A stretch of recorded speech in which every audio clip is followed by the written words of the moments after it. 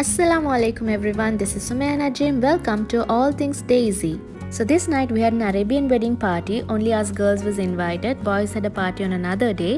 The function started after 10 p.m. because it was all after the prayers. I have shared a few glimpses of us entering to this glamorous hall. As you can see, this is the wedding car parked outside. It is spray painted, only the groom is visible. And this is the ladies' entrance where it is one-sided mirror. It was awe-striking to me. It was not like I imagined an Arabian wedding to be. I don't know if it's the same way in all the Arabian weddings or only Jizanis follow this. Everyone except the old ladies wore heavy makeup, actually bridal makeup. Wearing heavy makeup and henna, applying mehendi is a must for them in the wedding.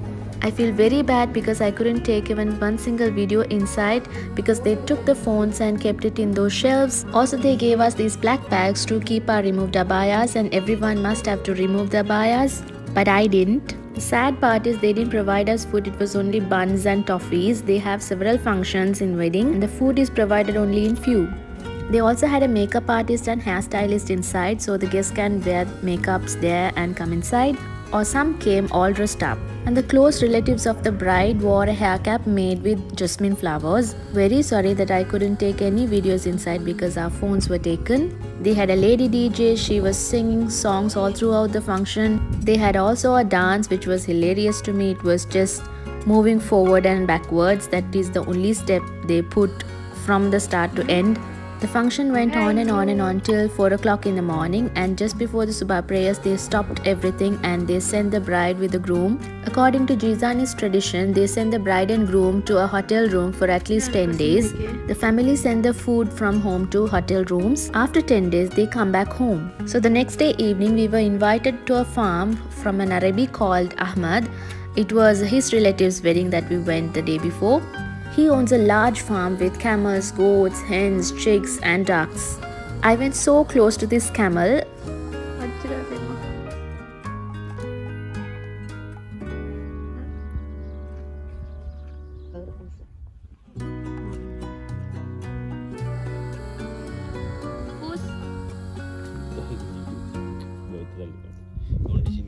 Look at this herd of goats. They are so lovely to watch, and this one is a newly born one. It still didn't wake up.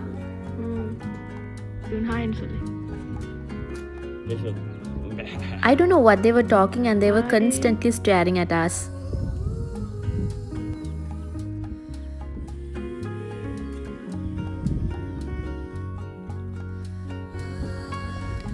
This farm is maintained by a Yemeni. He is there.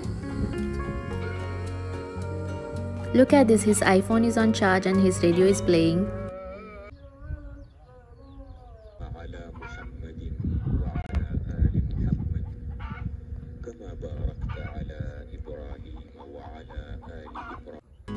The hut he lives is so simple, but he had everything what he wanted there.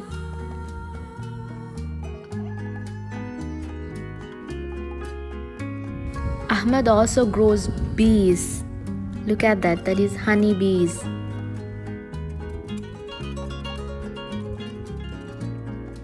And this is Ahmed, the owner of the farm.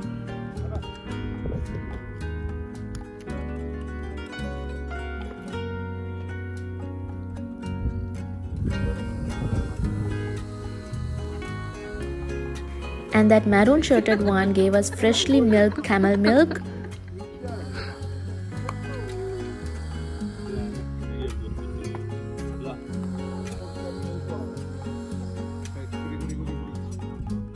We tasted it, I tasted it, it's good alhamdulillah, but the feeling of milking it makes me uncomfortable to drink it more.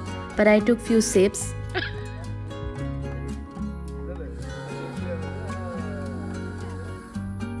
When it dusts, it's time to go home. So here I'm signing off. If you like my video, like it, comment your thoughts, share it with your friends and subscribe to All Things Daisy.